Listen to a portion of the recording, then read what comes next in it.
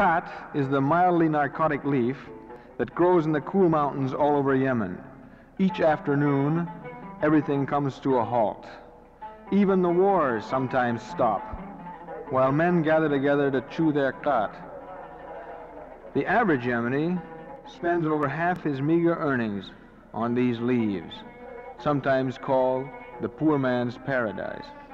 Once I accepted the invitation from a nobleman friend, Sultan Fadl bin Ali bin Ahmed, for an afternoon of khat chewing in his penthouse parlor. Lighted by dazzling colored windows, these rooms are often found in Yemen houses.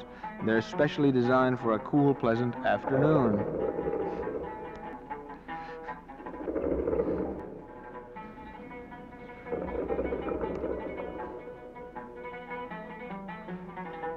The hubble bubble pipe, of course, is an important part of the ceremony.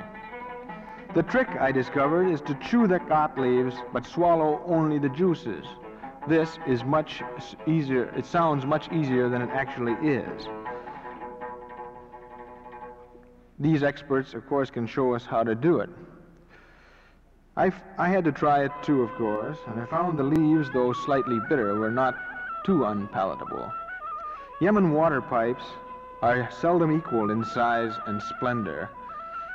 This one stood nearly 6 feet tall, and 7 yards of hose connected the pipe to its master, helped cooling the strong smoke.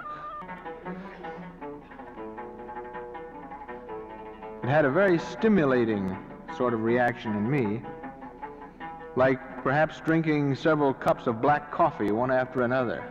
And like the Sultan here, I began to perspire freely, even though it was not hot in the room. Things began to look a little more cheerful to me, and the room seemed to be flooding itself in mysterious, warm, glowing colors.